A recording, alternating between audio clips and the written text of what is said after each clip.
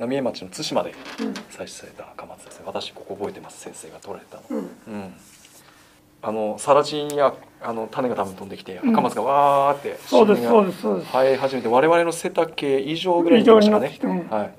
すごい群落としてあって、今この写真出てるような感じですよね。チェルノブイリの経験から言うと、5から6以上の場合は赤松は松脇系が出る可能性が高いという説があったんで真剣に見たの。大太郎1本だけやったの。ちょっと見事に一番成長点の最先端がものすごく強く、そうですね、この数が変わるんですよね。放射能の強度によって。内部被曝外部被曝合量からいってこれバラバラになっていくのね。で決定的にここをやられちゃうと、実はこの芽はもう出ずに、この横の方に脇がある、脇の方の脇芽がまたどんどん出てきて、横にどんどん広がって、先端がちょっとやられてるなっていうのを全部ではないですけどポツポツと発見しましたよね。我々も松に関しては。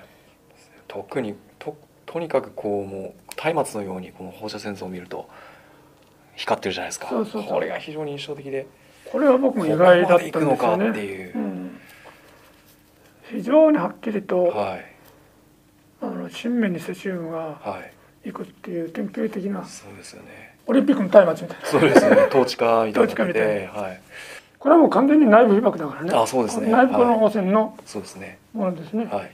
ここまで行くのかっていうね。チェルノブイリで赤い森っていうのがやっぱり松だったよね、あれ。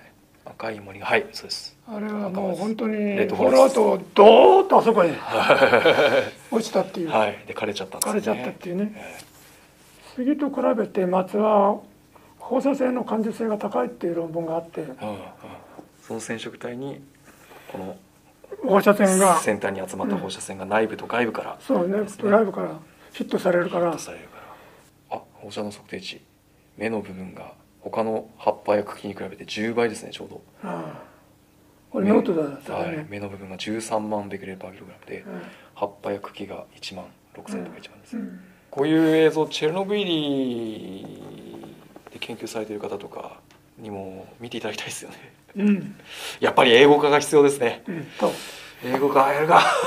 これ全部英文化して、訳して。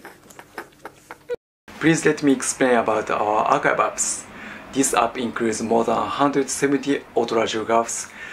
You can manipulate 3D autoradiograph, compare to sample original photos, and magnify all of them. In addition, you can filter them with the sampling year and the types of samples and search them even with inexplicit words like a tree or fish or reptile. On top of that, you can read our latest book and watch the videos where we explained our works one by one. Please check it out. Thank you.